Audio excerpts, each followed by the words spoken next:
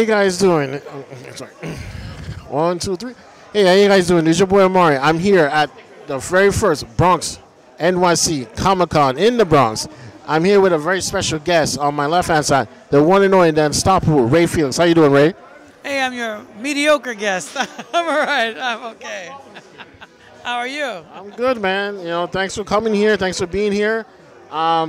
So I noticed you have some brand new product on the table today, and also a trade paperback as well. Yeah. We're always trying to keep it fresh, keep it live. You know, we got volume number 2.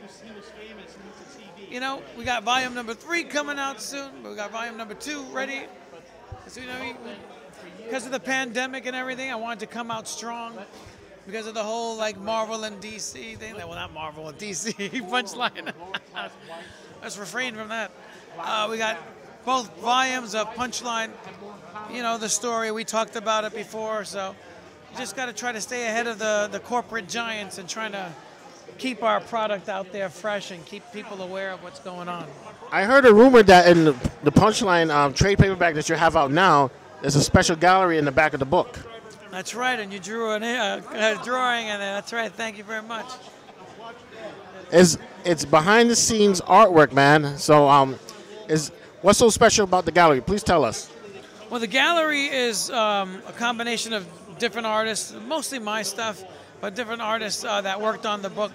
And what's revealing about it is that actually some of the original drawings that were submitted to DC during the actual promotion, the solicitation of it, when I gave the book to a well-known editor in DC that's no longer with us.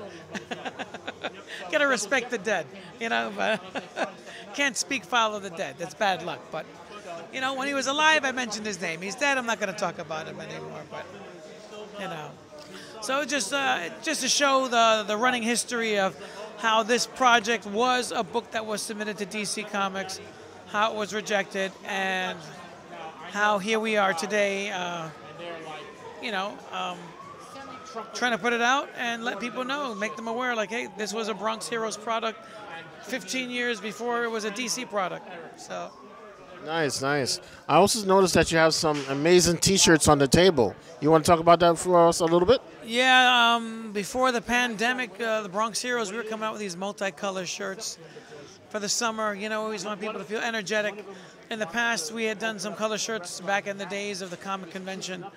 Then we had these shirts done in multicolor. My favorite color is black, of course. And of course, the Will Not Yield to Evil hoodies. You know, we only have, it's the last one. So it's like, always just trying to like show my Bronx pride and my love for the Bronx. And you know, you see everyone, you know, you always have these shirts that say the Bronx, or the BX, or the Bronx is burning, or I just want positive vibes about the Bronx. So I want people to wear the Bronx with pride and feel that there is something good about the Bronx, because there's a lot of good about the Bronx, and we should all be heroes. We're all Bronx heroes. You live in the Bronx, you're a hero, you know, so. Okay, well, that's nice. You got the T-shirts, got the trade paperback. I'm sure you have other plans that you cannot discuss yet, but anything big coming up for the future, like seriously big, super big? Yeah, Trevor Von Eden's Black Power number 5. I could talk about that because I've been posting it on Instagram. It's the near to the end conclusion of the Black Power series, the first arc. So that is like super exciting. It took us 12 years to get here, for a variety of reasons. But that Brother Lone Star number 2, Unk number 3 and 4, those are all done. They're just in the coloring process. We got Punchline Volume 3. That's on its way out to us right now. Runaway Slave 2.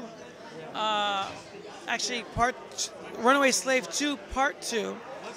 That's been sitting for 10 years drawn, and I haven't put it out because I just want to get, you know, I want to up my game. You know, black and white, it's not a big seller, even though it's funny, it's coming back around, but I just want everything in color, so that's why it takes longer to In other words, he wants to do the work right. Right, you got to do it right. World Without Superheroes Volumes 2 and 3. That's also on the way. So we got a lot of stuff coming. Before you know it, you're gonna have to have 3 tables full of books of different stuff because we have so many different products. And the return of Bronx Hero Soda. So Bronx Hero Soda, Bronx Pop. Nick from Bronx Pop is teaming up with me again. And we're gonna re-release Bronx Heroes and a Bronx Pop collaboration coming up soon. Nice, man. I also heard there may be a potential team up with you, a certain independent creator, but unfortunately the meeting, we're still waiting for the meeting to happen, and we're waiting for the guy to show up. Right, so we'll see what happens with that, but that would be interesting. Very interesting. Brainchild there. Yeah, I instigated the entire event. Hopefully, the 2 great minds will come together and make it happen. Yeah, it'll be like Basquiat and Andy Warhol coming together doing a masterpiece. Nice. Well, Ray, thank you so much for your time. Thank you so much for being here. I wish Bronx Heroes more success.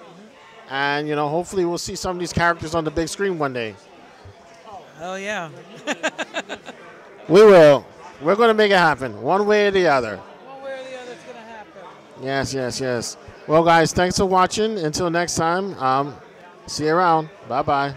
Don't forget, Bronx Heroes, Instagram, Twitter, Facebook, and your mother's house.